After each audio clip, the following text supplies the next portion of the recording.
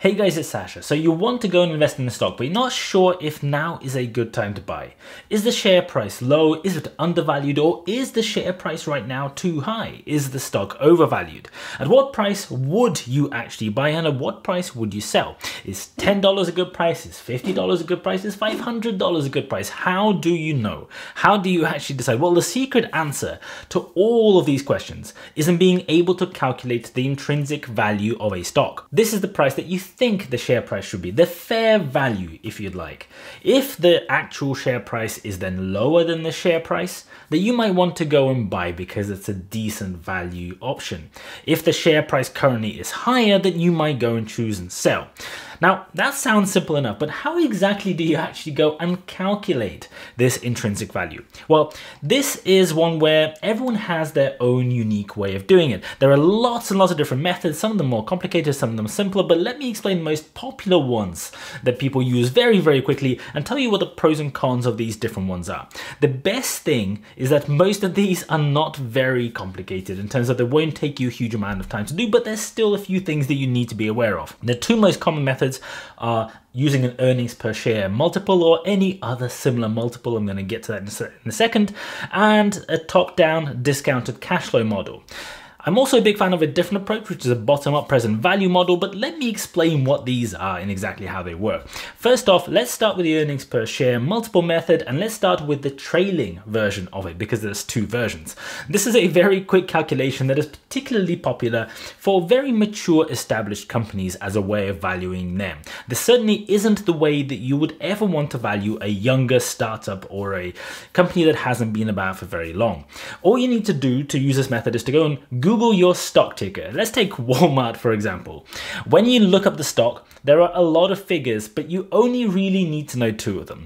Look up the earnings per share, that's diluted EPS for the past year. For Walmart, it was $4.75 over the last financial year. Next, you will need to use a multiplier, and this is where this approach gets really iffy despite it being so popular. Everyone will tell you to use a different number.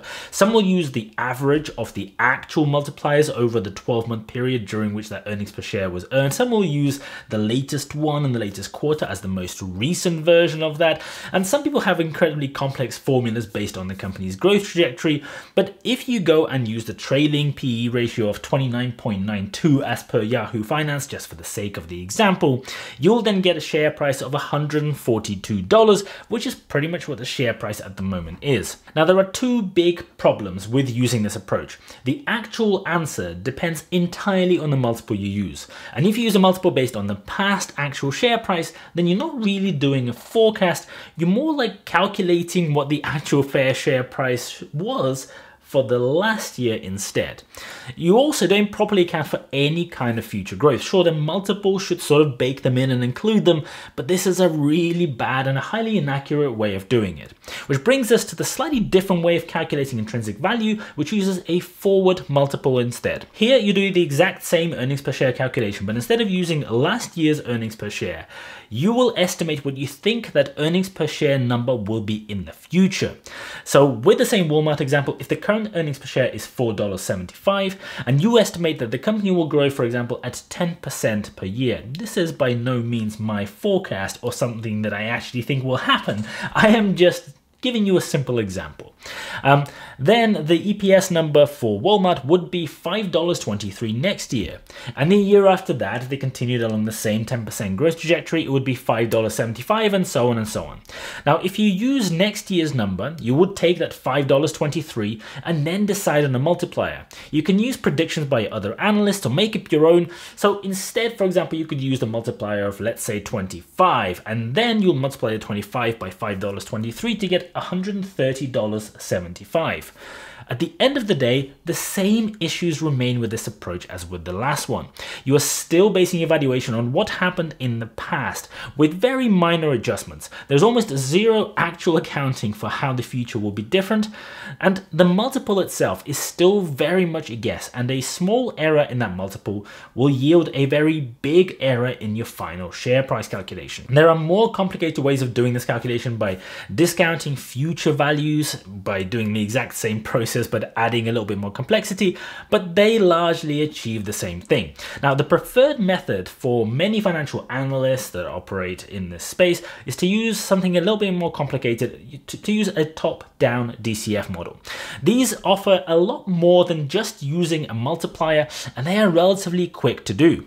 But they suffer from the same problem as the previous methods. You are still basing almost all of your future calculations from the numbers of the performance of the company from the past. Sure, you're increasing them by percentage every year. You know, you're increasing the growth of your different metrics by a fixed percentage every year, but it's very hard to guess what that percentage increase should be, especially when a company is going through a rapid growth stage or is very early on in the process of developing and growing their business.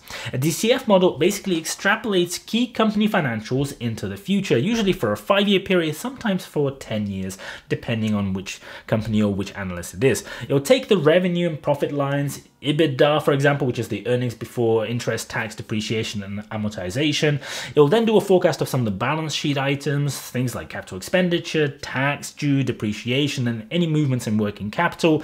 And then it will work out what the free cash flow number is at the end. Essentially, this is a way of calculating how much real cash the company will be getting directly and indirectly via different kinds of assets at different points in the future.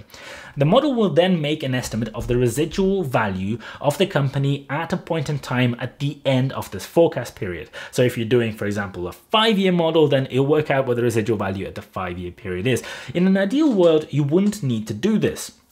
And you'll just build a DCF model that forecasts 100 years or 200 years in the future.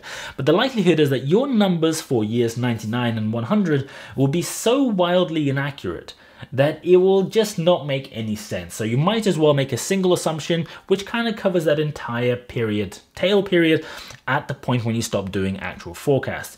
The model will then do the exact same discounting process as what I talked about earlier.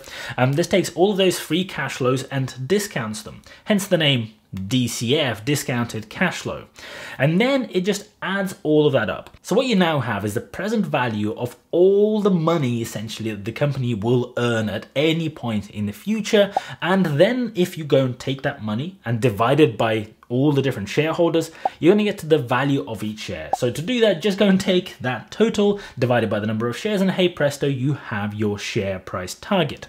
The downside with DCF models is that all of your predictions are ultimately based on what happened in the past. Next year's revenue is most often just last year's revenue with a little extra thrown on top. For example, you just multiply by 1 plus 12%. But what if the company is still young? What if the company doesn't have revenue to speak of at the moment? What if it's very small? This is where the most complicated method would usually come in, which would usually produce slightly more accurate and better potentially results. You would build a bottom-up present value model. I won't go into the full details here because two reasons. One, it will take way too long. And two, you would do a very different way of building one of these models for different companies. But let me cover the basics. The basics are you have to work out how the company is going to make the money, not how much it's going to make, which is the bottom up versus the top down model. So if you want to understand the value of the company that's growing fast, like for example Tesla, or if you want to value a company that hasn't sold a single product yet, like for example Lucid, both of these I personally am invested in, then you would essentially go and build your own P&L forecast. How many cars will they sell? When will they sell them? At what price will they sell them? Where will they sell them? What are the costs of developing, designing, and building these cars? What are all the different fixed costs, internal transportation, blah, blah, whatever, all of those kind of costs. How much will the company have to reinvest in the business at which points in time and why? So this involves a huge amount of modeling, a huge amount of digging, a huge amount of trying to make assumptions about things that maybe it is very difficult to make assumptions about. And then you basically go, and once you've built that entire model, you're saying like this quarter or this month or this year, this many cars will be produced here, and these are the margins and these are the costs associated. You add it all up, you multiply things that need to be multiplied, and you add it together. I actually have a whole video where I go through an example of this model for Tesla. So feel free to go and check it out up here or in the description below. Now, to get to the actual share price using this method, you do the exact same thing as you do with the DCF model. You go and add up all of this money that you're you're forecasting for the company to make at all the different time horizons in the future. You then go and discount them to get to the present value of them, and then you again just divide by the number of shares in the company, and that's how you get your target per share valuation. I hope you guys found this useful. If you have, please make sure you hit the like button so that YouTube can show this video to more people. If you want more content about investing, about personal finance, that is exactly what you'll find on this channel, so make sure you go and subscribe. Thank you so much for watching all the way through. I really appreciate it, and as always, I'll see you guys later.